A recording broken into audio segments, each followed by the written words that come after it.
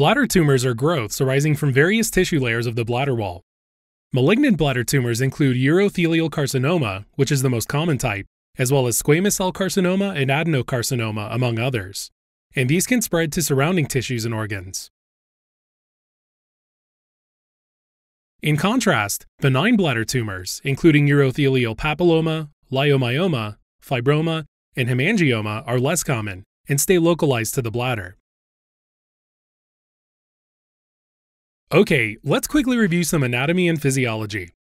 The urinary bladder is a hollow visceral organ that's basically a reservoir for holding urine. Let's zoom into the wall of the urinary bladder, which is made up of 4 layers. The outermost layer is called the serosa, or adventitia. Next is the muscular layer, which contracts to allow urine to pass down into the urethra. After that is the submucosa, which consists of a dense layer of tissue that contains blood vessels, lymphatics, and nerves. And finally, there's the innermost layer, called the mucosa, which consists of a special type of epithelial cells called urothelial cells. Now, the exact cause of bladder tumors is unknown, but there's typically a genetic mutation in one of the cells of the bladder. These mutations may arise from a variety of risk factors. Non-modifiable risk factors include age above 55 years, family history of bladder tumors, being assigned male at birth, and white race. On the other hand, modifiable risk factors include exposure to toxic substances, most importantly tobacco use, or industrial dyes, radiation, medications like cyclophosphamide, as well as obesity. Damage to the bladder from chronic urinary tract infections or recurrent kidney stones also increases the risk for bladder tumors. Okay, so the pathology of bladder tumors begins once a cell of the bladder wall becomes mutated and starts dividing uncontrollably, forming a tumor. The most common type of benign bladder tumor is urothelial papilloma, which arises from a urothelial cell, followed by tumors arising from other cell types, like leiomyoma, which originate from the smooth muscle in the bladder wall, fibroma, that develop from connective tissue, and hemangioma, that grow from blood vessels. Benign tumors tend to just grow as one papillary outgrowth into the bladder lumen, as in urothelial papilloma, or towards the outer wall, like leiomyoma. On the other hand, the most common type of malignant bladder tumor is urothelial carcinoma, which again arises from a urothelial cell, followed by squamous cell carcinoma and adenocarcinoma. Now, what makes things confusing is that both squamous cell carcinoma and adenocarcinoma also develop from urothelial cells. Chronic inflammation or irritation can cause urothelial cells to change shape and take on the flat, pancake-like appearance of squamous cells, or the mucus-filled glandular cells. This is called metaplasia, and it's still benign. When these cells start growing out of control, it becomes squamous cell carcinoma or adenocarcinoma. Now, malignant tumors of the bladder may start out as papillary outgrowth from the bladder mucosa and sometimes even grow horizontally. As the tumor keeps growing, it'll start penetrating deeper into the bladder wall, and new blood vessels also develop via angiogenesis to supply it. Eventually, cancerous cells break through the wall and start invading neighboring tissues like the prostate, rectum, and vagina, and may even spread to nearby lymph nodes or metastasize to other organs such as the lungs, liver, and bones. Now, the clinical manifestations of bladder tumors vary based on the size and the location of the tumor. Initially, clients can be completely asymptomatic. Over time, as the tumor grows in size and invades deeper into the bladder, clients can start experiencing painless hematuria, which can be microscopic or gross. If the tumor grows enough to physically obstruct the urinary flow, it can cause pelvic pain, dysuria, and frequent and urgent urination. Sometimes a large bladder tumor can even be palpated in the lower abdomen. Diagnosis of bladder tumors begins with the client's history and physical assessment, followed by imaging tests like a CT, MRI, or ultrasound to visualize the tumor. Diagnosis is then confirmed with a cystoscopy with biopsy. This helps differentiate between benign and malignant tumors, as well as provide information about the tumor grading and staging. Grading is based on how well the tumor cells resemble normal tissue, which can range from well-differentiated, considered low-grade tumors, to undifferentiated, which are high-grade tumors, and are more likely to grow rapidly and metastasize. Staging is then determined based on how far a tumor is already spread.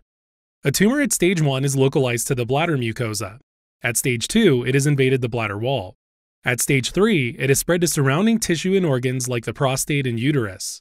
And finally, stage 4 is when it has begun to spread by metastasizing into distant sites like the lymph nodes, lungs, bone, or liver. Treatment for bladder tumors depends on their aggressiveness and extension.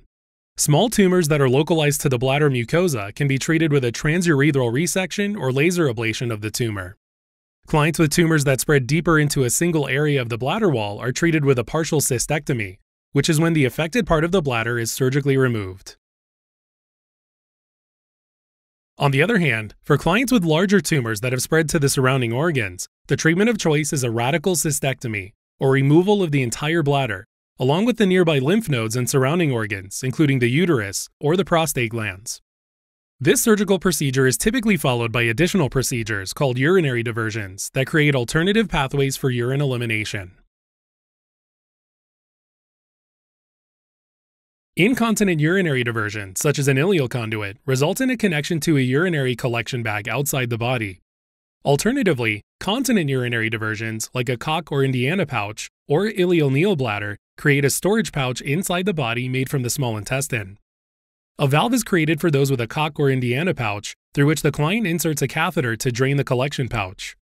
On the other hand, a neobladder is connected to the urethra, so a client can control when urine leaves their body by relaxing their pelvic floor muscles and then bearing down with their abdominal muscles.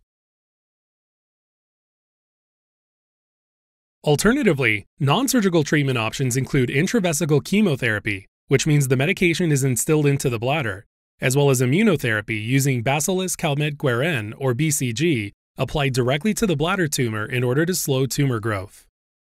Now, for clients with unresectable metastatic tumors, as well as those who can't have surgery, treatment can involve systemic chemotherapy or radiation therapy, as well as palliative care to decrease their symptoms and improve quality of life. Okay, let's look at the nursing care you'll provide to clients with a bladder tumor. Your priority nursing goals are to manage complications related to the treatment regimen, provide postoperative care, and provide psychosocial support. If your client is prescribed intravesical therapy with BCG, begin by assisting them to completely empty their bladder. Then, insert a urinary catheter and administer the medication.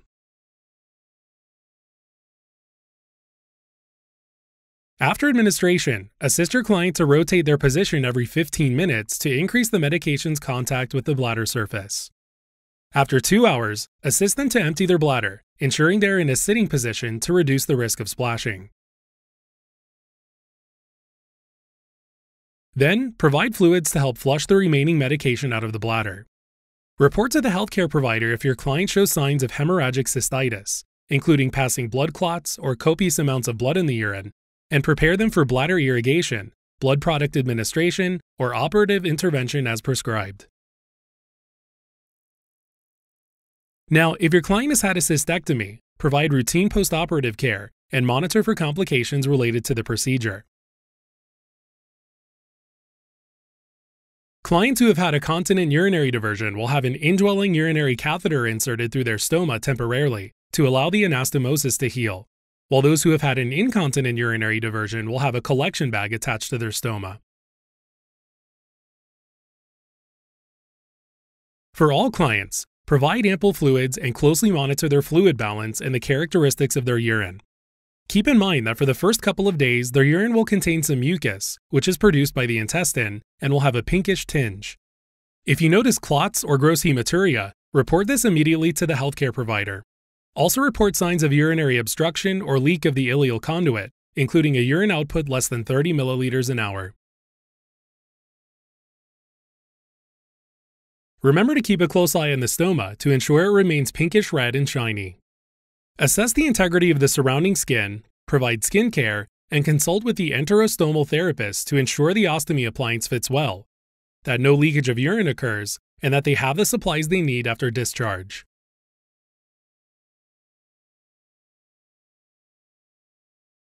Immediately report if the stoma appears dark or dusky, which is a sign of insufficient blood supply, or if the stoma becomes retracted or prolapsed, and prepare your client for immediate intervention as directed. Finally, to provide psychosocial support, assess your client's psychosocial status, including their emotional state, coping abilities, available support systems, and body image concerns. Encourage your client to openly discuss their feelings and provide supportive listening as well as a caring attitude. Refer your client to counseling, support groups, and community resources as needed. Okay, let's consider client and family teaching for clients with a bladder tumor. For clients treated with BCG immunotherapy, teach them about their treatment plan, including how the importance of drinking at least 2 liters of fluid daily, and how they can manage common side effects such as cystitis or flu-like symptoms. Also include special precautions to avoid exposing others to potentially toxic substances. These precautions include not sharing a toilet with others, urinating while sitting down to avoid splashing, as well as adding 2 cups of bleach to the toilet after urinating, closing the lid, and waiting 15 minutes before flushing the toilet. If clothes come in contact with urine, tell them to immediately wash the clothes in the washer and to avoid washing them with other clothes. Also, instruct them to contact their healthcare provider immediately if they experience bladder spasms, urinary incontinence, urinary clots, or gross hematuria, or if they cannot empty their bladder. If your client had an incontinent urinary diversion, discuss new toileting practices such as emptying their appliance when it's about 1/3 of the way full. Counsel them on stoma care, including inspecting the skin for irritation, use of a skin barrier, and changing the appliance every 5 to 7 days or as needed. Instruct them to contact their healthcare provider right away if there is leakage from their appliance, if their stoma bleeds or changes in size or color, if they notice redness, swelling, or other signs of skin irritation around their stoma, or if they're having trouble adjusting to their stoma or managing their appliance. Teach clients with a continent urinary diversion how to self-catheterize to empty their urinary pouch. Emphasize the importance of doing this on a set schedule and irrigating it daily to remove any residual urine. Also, remind them to keep their stoma covered with a small bandage to collect any leakage of mucus or urine. Lastly, counsel them to immediately contact their healthcare provider if they're unable to catheterize their stoma.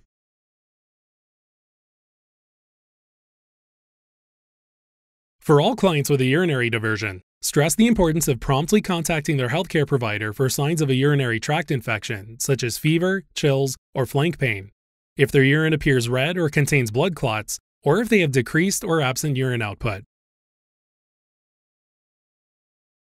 Finally, for all clients being treated for bladder cancer, stress the importance of attending at all follow-up appointments. Alright, as a quick recap, bladder tumors are growths from the bladder wall typically caused by a genetic mutation in one of the cells of the bladder. Urothelial papilloma is the most common type of benign bladder tumor, while urothelial carcinoma is the most common type of malignant bladder tumor. Risk factors include being over 55 years of age, having a family history of bladder tumors, exposure to toxins like tobacco, or certain medications such as cyclophosphamide, obesity, and having chronic urinary tract infections or recurrent kidney stones.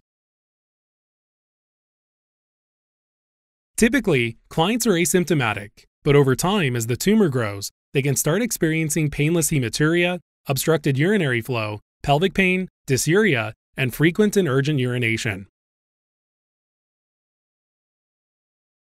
Diagnosis involves the client's history and physical assessment, imaging tests, and biopsy to confirm the diagnosis and grade the tumor.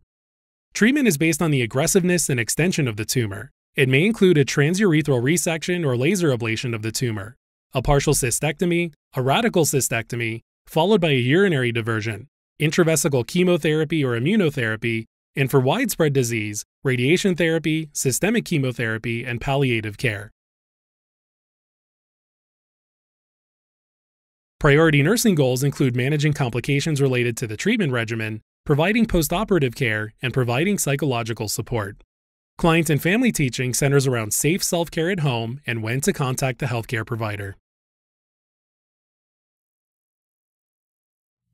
Helping current and future clinicians focus, learn, retain, and thrive. Learn more